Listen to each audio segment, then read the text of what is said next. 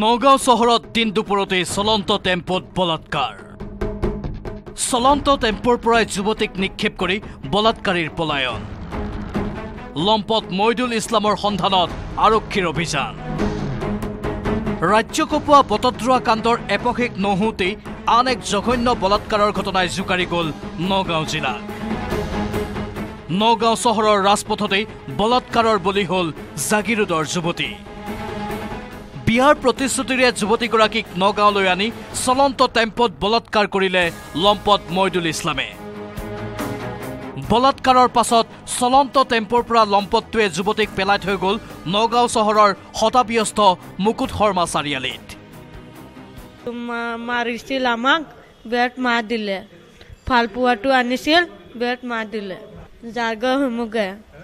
জাগিৰোড সেই ড্ৰাইভৰ লগত আহিছোঁ মাৰিছিল সেইখিনি হালাত হৈ গ'লে এই ৰাস্তা যে সেইখিনি হালাত হৈ গ'লে বিয়া কাম কৰিলে জাৰগাঁও এতিয়া অপৰাধীৰ ৰম্যভূমিত পৰিণত হৈছে নগাঁও চহৰ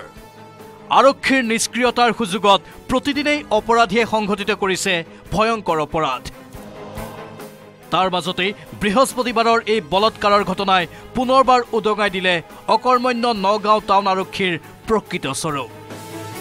যিকোনো অপৰাধতেই নীৰৱ দৰ্শকৰ ভূমিকা লোৱা ইটাচালি আৰক্ষীয়ে চলন্ত টেম্পোৰ পৰা পেলাই থৈ যোৱা যুৱতীগৰাকীক উদ্ধাৰ কৰিলে যদিও আটক কৰিব নোৱাৰিলে বলাৎকাৰী মইদুল ইছলামক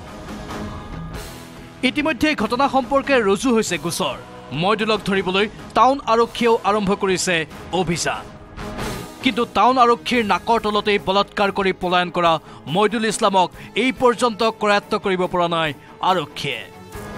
কেমেৰা পাৰ্চন হেমন্তৰ সৈতে নগাঁৱৰ পৰা Nilotpal Bora news 18 Assam north east